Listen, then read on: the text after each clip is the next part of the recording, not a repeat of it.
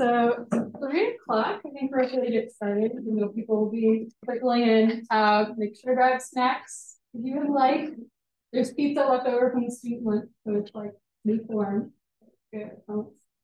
I'm pleased to introduce Dr. John Bruno, who's from the Department of Biology at UNC Chapel Hill. Dr. Bruno has a PhD in ecology and evolutionary biology from Brown University, and he served as a postdoc at Cornell working in disease ecology. He primarily studies marine ecology in the Galapagos and Caribbean, and his seminar title has changed a little bit. So today we'll be hearing about, can we enhance the resilience of coral reefs to climate change? Thank you. Thank you so much for having me here. This is my first post-COVID seminar. And I was last year, 6 years ago, and a couple of days ago, I realized I hadn't talked about the Galapagos. So I didn't want you to have to hear the same talk twice. So I'm going to tell you about some work we've been doing. Hey, Connor, hey. Got a macroecology of Caribbean coral reefs to answer the question, can we increase the resilience of reefs to climate change related impacts? So historically, Caribbean reefs were dominated by branching corals like Acropora cervicornis here in the foreground, and much longer lived boulder corals in the background. So the living coral cover on the seafloor would have been something like 50, 60, 65% back in the day. And when I was a kid, I grew up in South Florida. Caribbean, reefs of the Florida Keys in the shallow waters were dominated by Acropora palmata, this elkhorn coral here. And you could float over these just endless thickets of palmata. It's golden in color, and it was just like flying. And they were full of fishes because they provide a refuge for fishes down in there. So this would have been like 60, 80% living coral cover on these shallow reefs where it was really thriving. And this is just completely gone. So this species is not extinct. There's individual colonies still in Florida, but they're like kilometers apart and they're really small. So, just in the past 40 years, we've just seen this drastic, rapid ecological change at a regional scale. And it's primarily due to climate change. So this is a meta-analysis of coral cover survey data across the whole greater Caribbean, and the different subregions are color-coded over here. And this is just an average trend line going over time. And we don't really have good baseline data for what it looked like back in the day. So we really only started quantitatively surveying reefs in the late 70s, early 80s. So the sample sizes were actually quite small back then. But I've done a lot of work interviewing scientists who have been working on reefs in the 60s and 70s and looking at old photographs. And our sense is that the historical baseline was something like 50 or 60%. It certainly wasn't 100 because there's always been disturbance on reefs. There's always been storms and predator outbreaks, and disease outbreaks, and that kind of thing. So we think the baseline was somewhere up in here, and we've been losing coral cover at about 1% per year, pretty much my whole adult lifetime since I graduated high school. And in some regions, it's much worse. So this is Florida here. So Florida, again, back in the day was really gorgeous. Now Florida is about 4% coral cover, and it's still declining. And as I said, primarily due to ocean warming related to greenhouse gas emissions, obviously. In some locations, there's certainly localized factors, pollution, other forms of development and disturbance driving that trend. But a lot of it, or a large portion of it in most places, is caused by greenhouse gas emissions. So these are climate stripes. Are y'all familiar with climate stripes? So these depict temperature change over time. Obviously, the warmer colors are higher temperature. So these are used a lot just for science communication to the general public to depict trends in temperature. And so obviously this is cooler back here. And this is climate stripes for Caribbean coral reefs. So it's based on an integrated data set of in-situ observation and satellite temperature measurements. And so reefs have been warming for a long time. So we're first able to detect warming on Caribbean reefs in the 1930s. There was a bit of a pause in the late 60s and early 70s when warming essentially paused globally due to aerosol emissions. And then it really took off after that. And it's actually accelerating over the last 10 or 15 years. And so two of the major disturbances caused by ocean warming are disease outbreaks. So this is yellow band disease, which is pretty tightly linked to temperature, and of course, coral bleaching. So this is mass bleaching in Puerto Rico, where all these very long-lived corals turn white because they've expelled their symbiotic zooxanthellae belly. In this location, they actually recovered, so it wasn't that warm and it didn't stay warm for very long, but it can be lethal if it's too warm or the temperatures are elevated for too long. So these are the main drivers, temperature. And of course, it matters to biodiversity because corals are the foundation species of reef ecosystems. So they build that big complex structure. They play the same roles that trees build in the forest. The trees play in the forest, mostly just providing refuges from predation. So lots of fishes, myriad invertebrates all use the coral skeletons, the living coral skeletons, essentially as hiding places from predators. So when you lose the skeletons, you'll lose a lot of the associated species. And of course, humans depend on reefs for all kinds of reasons, for tourism incomes, for fish, whether it's for food and sustenance, or fishes that are sold for jobs, and a really important role of corals as just buffers from waves, and which is becoming a growing problem with increasing storm intensity and sea level rise. So there's a widespread, kind of widely held view in the field that reefs are only sensitive to climate change due to fishing and other local human impacts.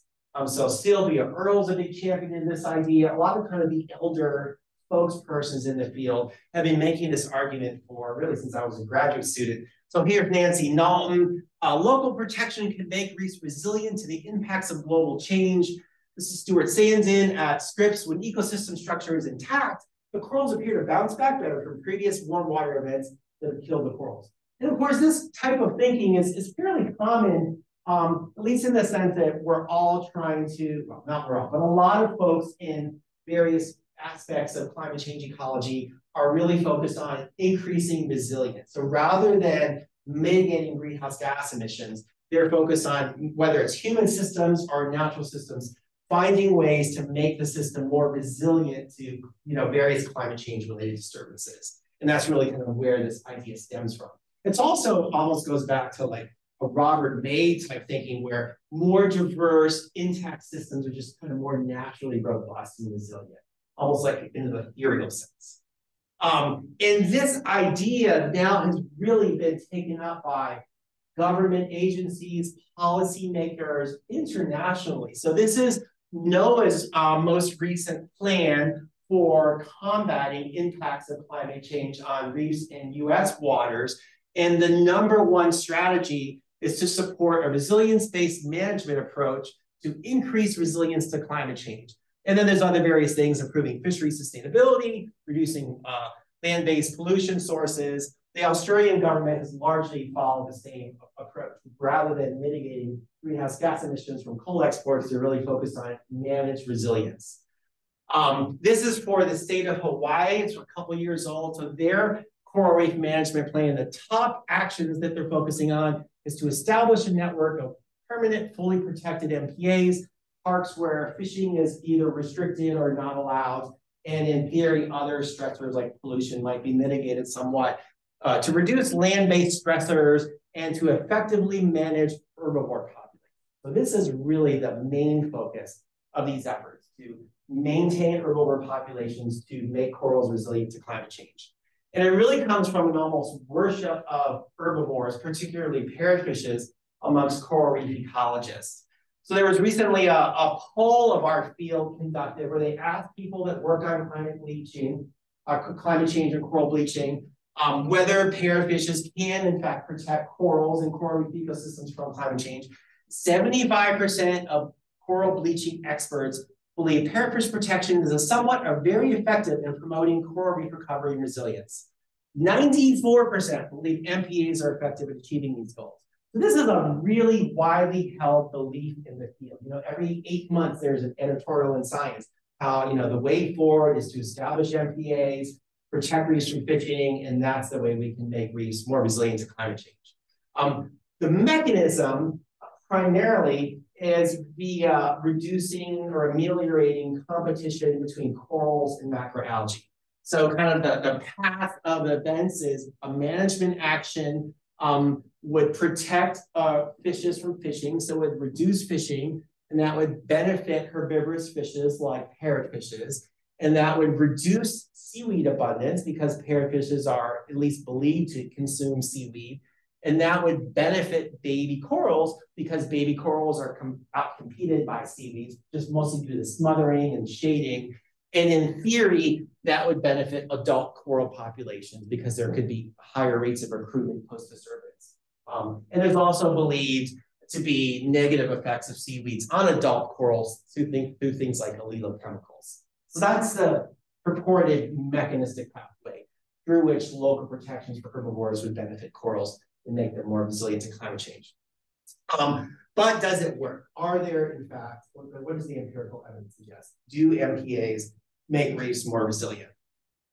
So one approach we've taken in answering that question is to look at the literature. Lots of studies have quantified both impacts and recovery from impacts on coral reefs, mainly via long-term monitoring programs where a team goes out every year and surveys a reef, usually with video cameras or photography, and quantifies the cover and the composition of coral species on a reef over time. And then if a disturbance happens, you can measure the impact of the disturbance, how much coral cover is lost.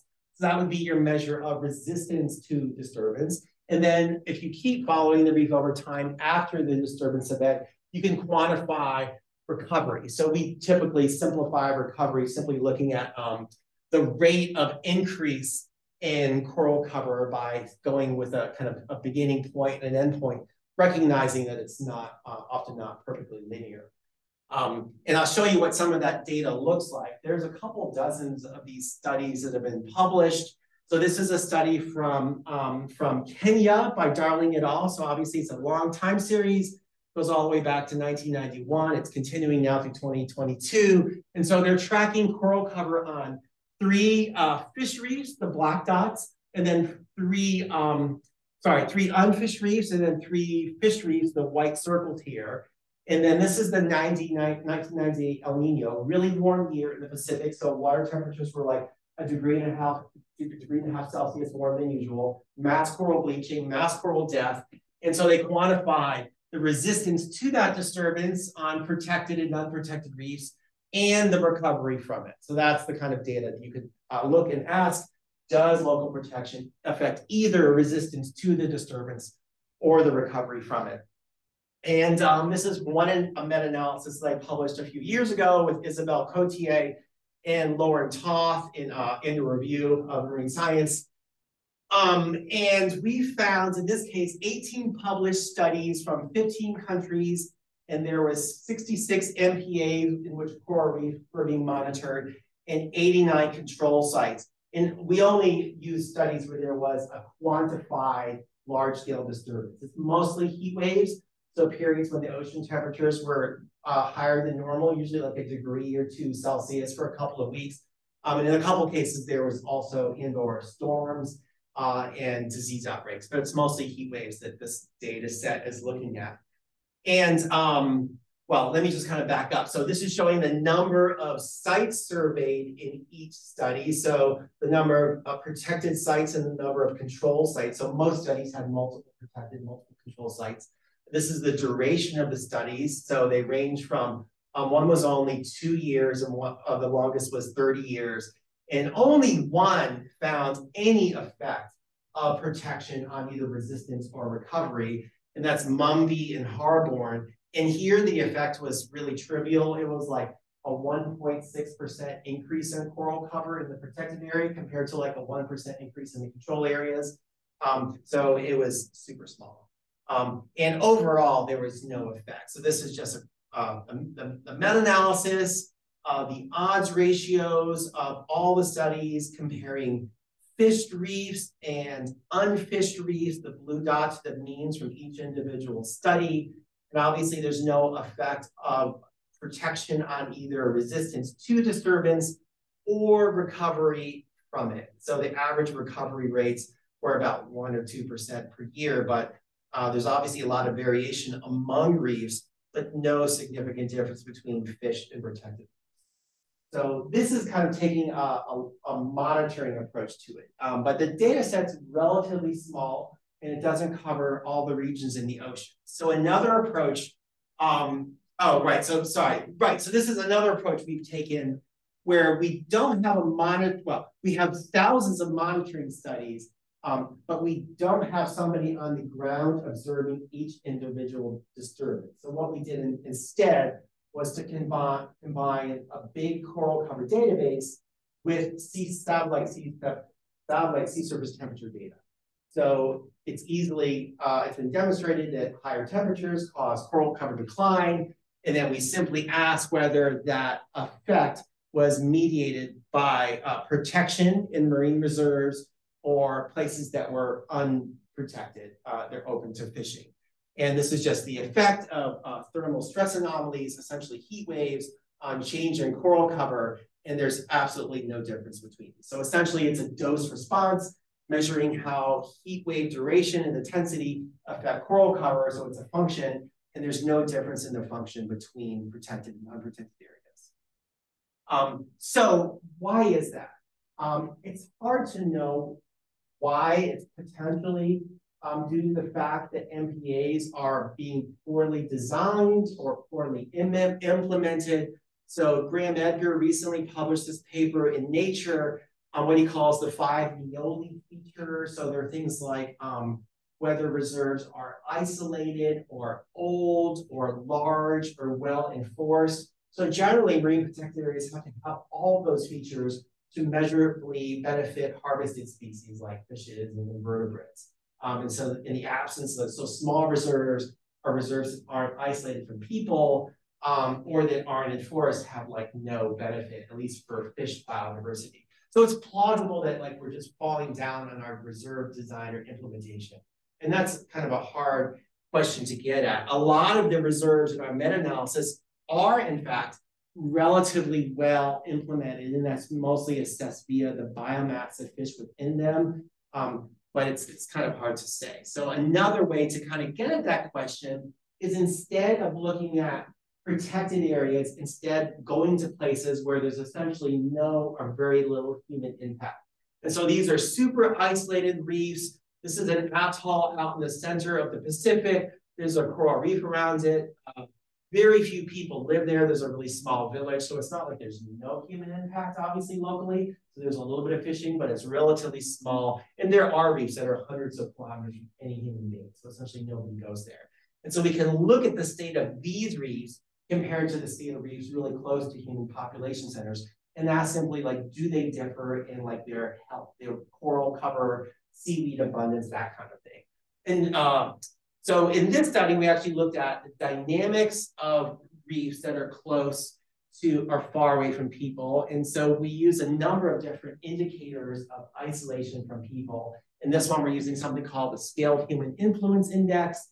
This is an index that takes into account human population density, but also things like roads and nighttime lights and all kinds of other aspects of human infrastructure. So it's kind of an integrated human footprint index. But we've also just looked at raw human population abundance, and there's a number of other kind of human influence indices that we've used, and we essentially get the same result with all of them.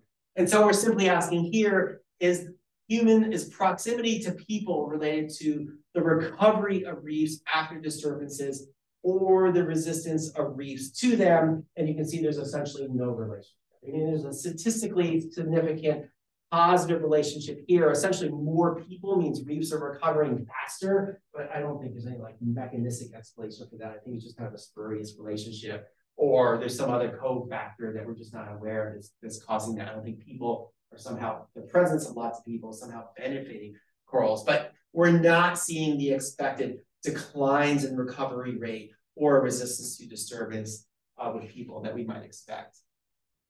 So this is an even bigger data set. So this is just state data. So we're not looking at resistance to or recovery from disturbance. It's just how much living coral cover is there along a log gradient of human population density. So these reefs have nobody living within 50 kilometers of them. And obviously these reefs have hundreds or thousands of people living within, in close proximity to them. So no, there are certainly isolated reefs that do have exceptionally high coral cover. So these reefs have nobody close to them and they have like 70, 75% coral cover. These are the reefs that people publish science and nature papers on. They go there, they do a survey, there's lots of coral, there's no people. It must be people that are causing coral decline, right? So they're very cherry-picked surveys. But there's thousands of reefs that have equally high coral cover that are adjacent to huge coastal population centers. Sometimes they're within 10 kilometers of a huge city. And there's lots of reefs with nobody living near them that have very low coral cover. And obviously, this is just a big shotgun plot. There's no association between human population density and coral cover. And I was really surprised to see this, right? Because, of course, the mythology in conservation biology, it's all people. So if you just kind of get away from people, you can lessen impacts to nature. And a lot of people just don't believe this. You know, that's just so stuck in their mind. And if you go to these isolated places, there's lots of corals and everything's doing fine. But there's a ton of case studies where people have shown these really isolated reefs.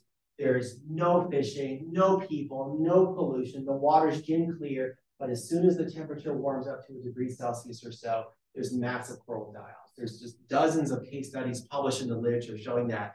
This one is from the Chagos Archipelago. This is one of, if not the world's most isolated and pristine tropical reef ecosystems. So it's in the central Indian Ocean. So the Chagos are right down here, well below the Indian subcontinent, so way out to the east of Africa. And only one of the islands is inhabited now. So you might have heard of Diego Garcia. There's a small military presence there. Nobody lives on any of these islands. They're hundreds of kilometers from the military base, so there's no fishing at all. You can see how clear the water is. This is what these reefs look like before a mass bleaching event in, I think it was 2016. So clear water, lots of healthy, fast-growing corals. And this is a time series of coral cover at different depths, so going from 5 to 25 meters in depth on these reefs. So back in the 80s, it varied between 50 and almost 80% coral cover. And then in 1998, that big El Nino, there was a big coral die-off here. There is recovery over time, but then again in 2015, there was another mass die-off. So coral cover dropped to about 8% on average across these reefs. And this is just the ENSO index. So it's showing the cycling in the Pacific Ocean between El Nino and La Nina events. So the El Ninos are really warm. There's that big warm 98 event. And then there was another big warm year in 2016 that caused this mass bleaching. So all these corals turned white and they were all dead within about 6 weeks across hundreds of square kilometers of reefs in the Chagos.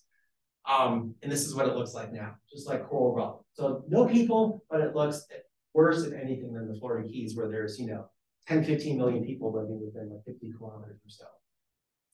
Of course, you all probably have heard about the Great Barrier Reef, another great example of this. So in the past, so this is northeastern Australia, and the Great Barrier Reef runs about 1,000 kilometers down the coast of Australia. So in 98 and 2005, so past mass bleaching events caused by ocean heat waves in Australia were down here in the south. So down offshore of Townsville and Cairns, so close to people. And nothing happens up here in the north. Almost nobody lives up here. These reefs are a lot more diverse because you're closer to the equator. These reefs are really dangerous to survey because there's man-eating crocodiles that swim out and just like chomp down on people when they're surveying reefs out there. So it's a really sketchy place to work. No people within hundreds of kilometers. Again, some of the world's like most pristine and intact ecosystems. And so the argument was the bleaching and the mortality happened down here in the south because up here in the north, fishing is not allowed. The food web is intact. There's great whites and tiger sharks and man-eating crocodiles, and it's more diverse. So all these factors were thought to protect these reefs from bleaching. But we learned that we were completely wrong about that. So in 2016, these reefs warmed. So this is just an index of something called degree heating weeks. So it's the number of weeks that temperatures were a degree Celsius warmer than the historical average at each location. So we had reefs that were warmer than average for over 2 or 3 months. And the heat wave in this case was way up here in the north, where in the south, there was no change. This is showing where we lost coral cover. So this is coral cover change. So the light green is no change over time. The dark green is actually increases in coral cover. So these reefs did well here in the south, whereas the reefs way up in the north lost a lot of cover. Some of them lost as much as 60% of their relative cover. And so in a sense, this is not surprising, right? So where the disturbance happened, there was a response by populations and communities. But it was an important lesson because it really woke up, I think, most of the scientific community that the reason these reefs hadn't bleached earlier was not due to diversity or management or isolation. It was just luck. It was just pure luck. A heat wave hadn't happened, and as soon as it did, there was massive impacts. Now, there was, interestingly, another heat wave that happened the following year. So the Great Barrier Reef got hit by extreme heat waves in 2016 and 2017, and the impact in 2017 was noticeably less. So this is a paper Terry Hughes and colleagues published in Nature Climate Change. So what they're showing here is essentially the dose response. So the relationship between the number of degree heating weeks, how long the heat wave lasted, and the probability of severe bleaching. So there's that function there in 2016, and then it's substantially lower in 2017. So at a given impact size, there was a much reduced response, a lower impact. And that's not really surprising if you've been working in the Caribbean. So remarkably, I haven't seen a mass bleaching event in the Caribbean since I was an undergraduate. It basically, there was one in 2005, a smallish one in 2010, but the really big mass bleaching events in the Caribbean happened in the 80s and the 90s. We do not see them anymore. I haven't seen one in 15 years. And that's not because climate change has stopped. Caribbean reefs are measurably, substantially warmer than they were when I was a student, but the community has really adapted. So there's less coral, but there's much less susceptible coral. So we are essentially selecting for resistant species and probably resistant individuals, which is just naturally making reefs more resistant to disturbance. So in the case of the Great Barrier Reef, this is actually, this is what it looked like when the GBR bleaches. This is one of the surveys, this is Morgan Patchett, surveying corals on the GBR during the 2016 event. And so you can see all these corals have turned white, and they mostly all died. In all these white corals that are really colorful corals, these are essentially the competitive dominant. So they're really fast growing, plating acroporids. Their strategy is essentially to grow really quickly. They outcompete all their neighbors by growing over the top of them, and they shade them out. But they're very sensitive to all kinds of disturbance, to temperature certainly, but also to predator outbreaks, disease outbreaks, physical disturbances from storms. So whenever a disturbance happens, these species all disappear. So the more of these species that are present when the disturbance comes through, the more coral is lost. So essentially you have the healthiest reefs being, well, healthy the way we describe it, as in lots of coral and lots of these really pretty plating corals that we equate with health, qualitatively. These reefs are far more sensitive to disturbance than reefs that have been hit really frequently, which really isn't surprising when you think about just kind of disturbance ecology generally. So in 2016, Stuart Smith et al. Found actually the same thing just during one event, just over space, not over time. So they found that reefs with low cover had substantially less relative change in coral compared to reefs with higher cover. So this is just a similar metric as degree heating days instead of degree heating weeks. So it's just the duration of the heat wave. And so the highest cover reefs are where coral cover declined the most. And going back to that study from Africa that I showed you initially, you can really see the same thing happening here. So this was the unfished reef, which did start with much higher coral cover, but it was those really sensitive plating corals that were dominating these reefs because the form of fishing is literally walking out onto the reef flat with nets and then scooping up fish. So where you're not allowed to walk out on the reef, you get lots of coral, and where you are, you have relatively less coral, but the impact was much greater on the protected reefs than it was on the unprotected reefs. They both ended up in the same place, and they both recovered at about the same rate. So again, I think what is happening is that we are naturally, well, the change, it's not natural, right? So the disturbance regime that we have amplified both in frequency and intensity via greenhouse gas emissions has been doing the job of making reefs more resilient to those very disturbances. So on the one hand, I guess that's good news because reefs are becoming a lot more resilient. But on the other hand, we've lost a lot of like what we value, at least qualitatively about reefs. We love these high coral cover reefs with really beautiful, colorful corals, and what we have remaining is really different. And I think there's also implications for ecosystem services that both people get from reefs and that the associated species get from them as well. So I'm not saying it's necessarily like a good thing. It's not like reefs aren't impacted, but they're very different now than they were 30 or 40 years ago.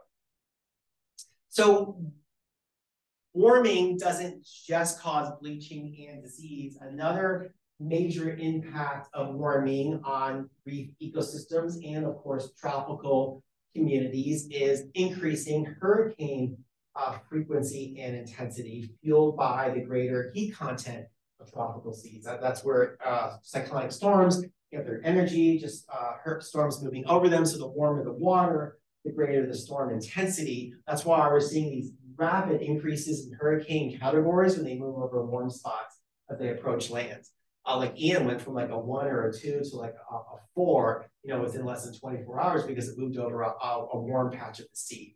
So this is the historical track of every storm we've recorded going over the southwestern Atlantic. And so we put together a database of all the cyclonic storm tracks and then all the coral reef locations, and then essentially quantified interactions. So essentially every reef, every strike of a storm on a reef location in this whole greater Caribbean area, including southeastern Florida. And we found that there is a noticeable increase both in intensity, and that's measured by max wind speed over time, and in frequency. So the number of storms, at least impacting coral reefs, has increased over time. So like the question is like, what impact is that having? And how are reefs kind of responding to that change? So it's just like kind of another layer, another aspect of this kind of amped up disturbance regime that reefs and like countless other natural systems are experiencing now. So interestingly, similar to bleaching, we found that back in the day, hurricanes would have a massive impact on reefs. So there are studies from the 80s where like hurricanes would go over Jamaica and just decimate everything. There'd be a massive change in coral cover, and you'd get a paper in Science. Nowadays, there's hardly ever any effect. And you might have seen Pete Evans's papers on this on St. John, right? So Pete documented massive impacts in the 80s, Hugo, and another storm, and then he just experienced a storm there a couple of years ago. You might have been a co-author on that paper. I don't remember if you were. No effect at all of the storm. And we found that's a general trend. So this is the change in coral cover of hurricane strikes over time, where obviously this is not indicating an increase in hurricane numbers, but there's more people out there quantifying their effects. And they're obviously like noticeable, well, they're indistinguishable from zero. So there's no general effect of storms on hurricanes anymore.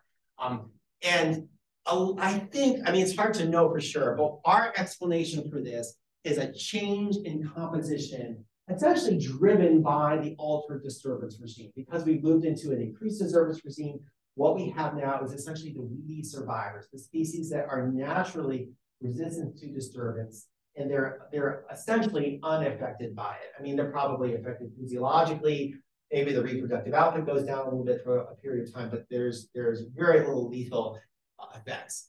And so this is the differential response of Acropora cervicornis, which used to be the dominant kind of framework building coral on reefs across the Caribbean. It's now like almost unmeasurably uncommon. Again, it's not extinct, but like you almost never even see it.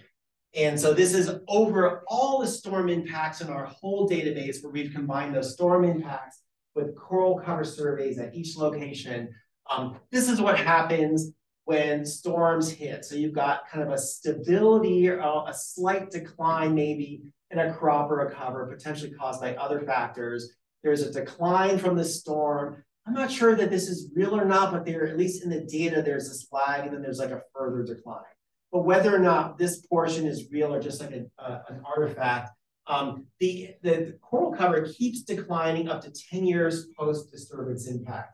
And some people have done some neat studies showing why that is. There's a variety of reasons that disturbances like storms appear to cause a big proliferation of corallivores, things like snails and polychaetes that eat corals. Nancy Knowles does a lot of work on that. They seem to proliferate disease outbreaks for even years after the disturbance, maybe because they stir up microbes in the sediment. We're not really sure what the mechanism is. Whereas the relative cover of these weedy species just keeps going up, and it's, there's no effect of the storm impact on the cover of weedy species like Paredes asturides right here. This is like a small little boulder coral, maybe a super dense skeleton. Like, you could like whack on it with a hammer, like you wouldn't even dent it. Whereas this coral, like if you just kind of like pushed on it, it would all like topple. So really physically sensitive coral, really dense, robust coral. So again, on the one hand, that's, I guess, positive in the conservation sense, because the system is naturally selecting for these more resistant species. But two things. One, just the architecturally, this species is not providing the same kind of habitat, right? Just like this little lump on the ground, where this is like this big branching coral. So it's kind of like clear cutting a forest. You're going to have stuff coming up, like really resilient weeds, but they're not playing the same role. The second thing is these small corals are very, very slow growing, whereas these grow 10 to 20 centimeters per year. So even though the reefs are becoming more resistant to disturbance, their recovery is also going down. So in a sense, it's kind of locking this increased disturbance regime, is locking the reefs into this kind of degraded state dominated by these weedy species. Again, because there's less of an impact, so they're more resistant to disturbance, but the recovery rate is much lower because these species are growing a lot slower. And that's what we think of as kind of this self-reinforcing cycle of weediness that people are seeing in lots of systems where disturbance regimes are amping up. So in this case, we've got greenhouse gas emissions, increasing ocean heat content that's both causing greater storm frequency and magnitude, and more bleaching and disease. There is selective coral mortality, largely at the species level. So this is multi-species level selection, but there's probably also selection within populations and species for more resistant individuals, although that's not really well documented. And then you have altered species and trait composition. So you end up with a greater resistance to disturbance, reduced recovery, and that's locking these reefs into low cover, low functioning states that again aren't apparently affected by disturbance, but there seems like there's no quick recovery from them. And to layer on top of that, the disturbance regime is just accelerating so fast. So Hughes et al. Did a big meta-analysis of bleaching frequency, and the return time between bleaching events just a quarter century ago was like 18 years. So every 18 years, there would be a return of a mass bleaching event. Now it's like 6 years. So every 6 years, a reef is experiencing a disturbance event. There's very little time for reefs to kind of recover and kind of return to that original state and composition. So the take home is obviously that I don't think that we can manage resilience locally by excluding fishing. I mean, I think we should exclude fishing. I'm very supportive of marine protected areas. I just don't think it's an effective tool to mitigate greenhouse gas emissions and ocean warming. Just like, our national park system is wonderful, but national parks are being impacted by climate change. There's wildfires and fires in Yellowstone. They can't keep temperature out and a lot of the impacts associated with temperature. And people often ask me then, what should we do? I think what we should do is mitigate greenhouse gas emissions. And of course, you're all probably familiar with the tools we have to do that: renewable energy, changing our diets, the food system's the big driver of greenhouse gas emissions, particularly methane. And if you haven't been to drawdown.org, how many of y'all have heard about drawdown.org? None of you. So this is an organization, they've been around about 10 years now, and they assess the relative impact of like hundreds of potential solutions to climate change and removing greenhouse gas emissions from the atmosphere. So this is a list of some of their most impactful solutions. Food waste is actually a big contributor to greenhouse gas emissions. Health and education, plant-rich diets, refrigerant management, all kinds of things like that. And so under different scenarios, they model literally how much reduced emissions would be achieved by different policies. And right now on their website, they have over 100 different policies, and you can rank them in different ways. So, we are beginning to be able to kind of quantify and rank these solutions. And then the interesting thing is we've got like over 100 potential solutions. So I don't think there's a shortage of solution. Many of them are relatively small. They're not going to solve the whole problem. But, even like banning fossil fuels wouldn't solve the whole problem, because 30% of the problem is our food system. So we've got to address kind of all these things simultaneously. So I'm kind of an absolutist. So where I come down and how do we protect reefs from climate change, I don't think it has anything to do with corals, doesn't have anything to do with scuba diving or fishing. It's really like, putting solar panels on roofs and these kind of like local, national, and international scale policies. And with that, I'd like to thank you all for coming. And if anybody's out there in the ether, thank you all. And thanks for inviting me.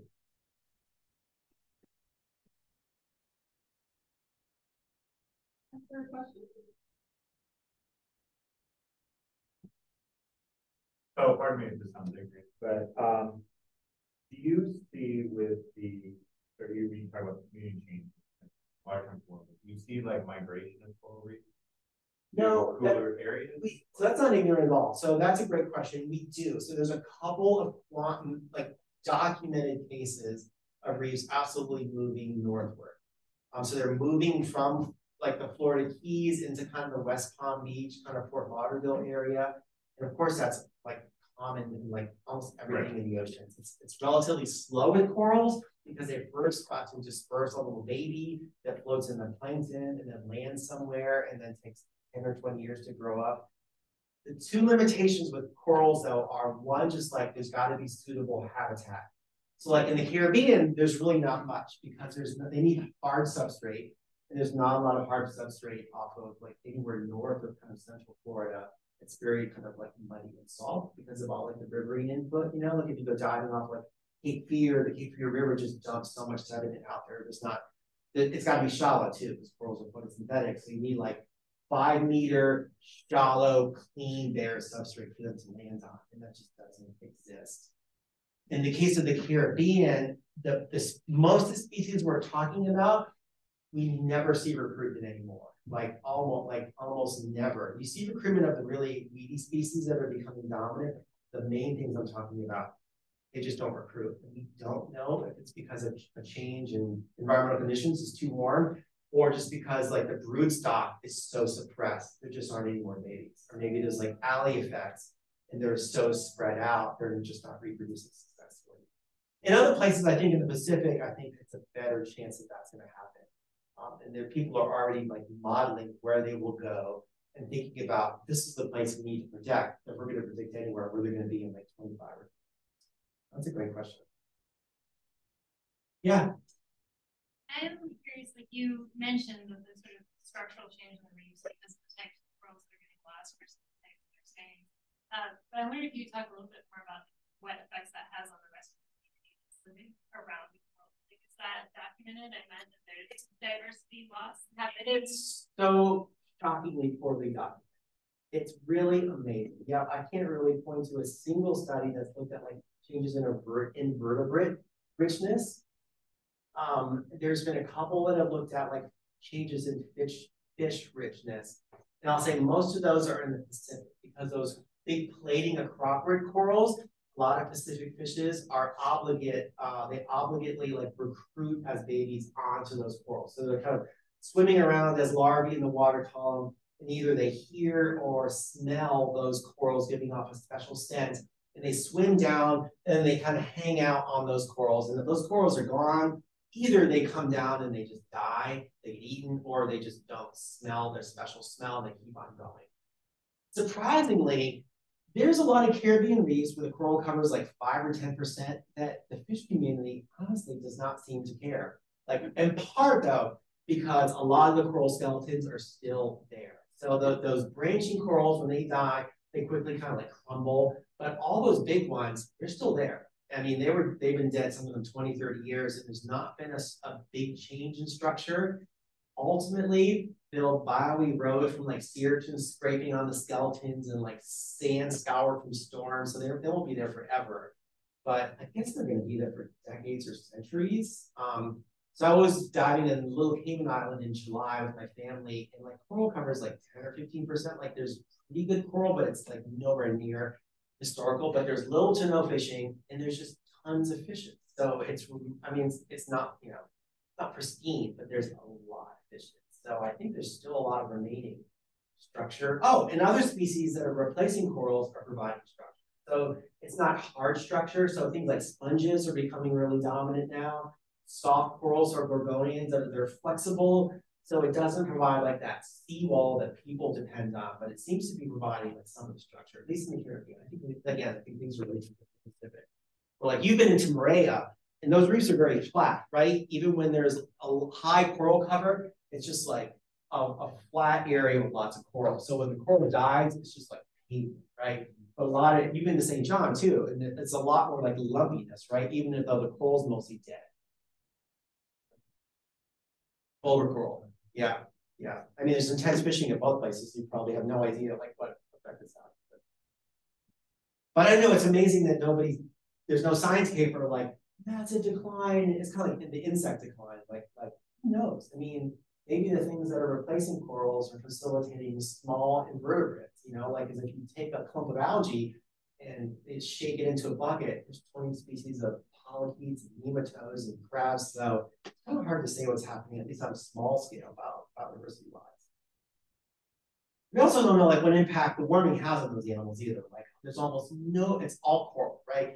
I mean, there was a paper published associated with the GBR bleaching that showed fish were also really impacted. Like we used to think of fish impacts as happening subsequent to the coral loss, but they looked at it in real time, and fishes all dropped out too within like weeks or months, probably because it exceeded their thermal tolerances. Like it got to 32°C, and they just aren't experienced with that, and they died. There was a big shift in fish species composition, but almost nobody pays attention to those other ones because it's harder, right? It's harder to like count polychaete. I mean, people can't even identify them in that corpus. A lot of them might even describe them. Yes. Is the what?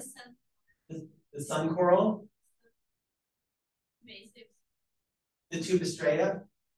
Yeah. The little red one? Yeah. No. I mean, I'm not even sure I believe they're invasive. People say they're invasive. Okay.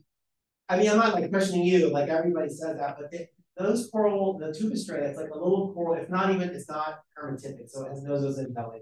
They're small, they live in dark places, kind of like underneath here. And they're like in every place I've ever been, like in the world diving, there's like tubistrata, some species that genus. So I'm skeptical that they just weren't in the Caribbean. But no. Really? Yeah. Goes to Brazil. Interesting. They die when they bleed. And then that tubistrata comes in. Yeah. That's fascinating. I've never heard that. Did not know that. Yeah. Now they seem pretty uncommon. In the Galapagos where there's a lot of them. They're really beautiful. But there's not many. The corals there are mostly gone. So maybe that's one reason there's a lot of tubistrata now. I thought about that. Good point.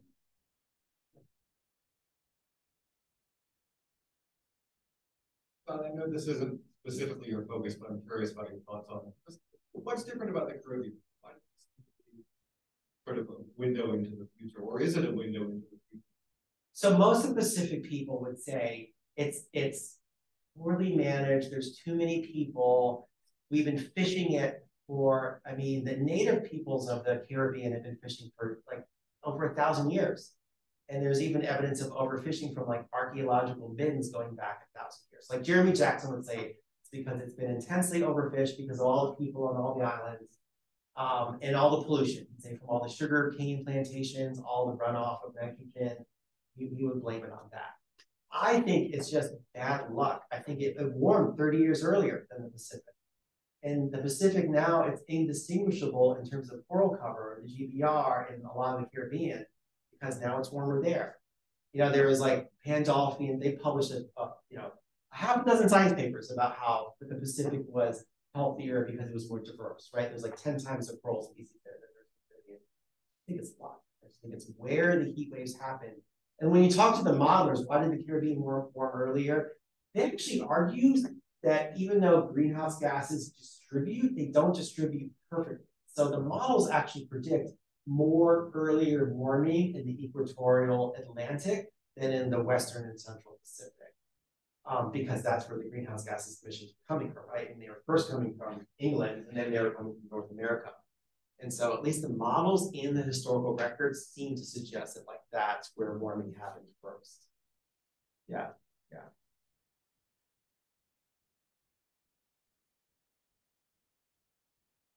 That's it. Thank you all.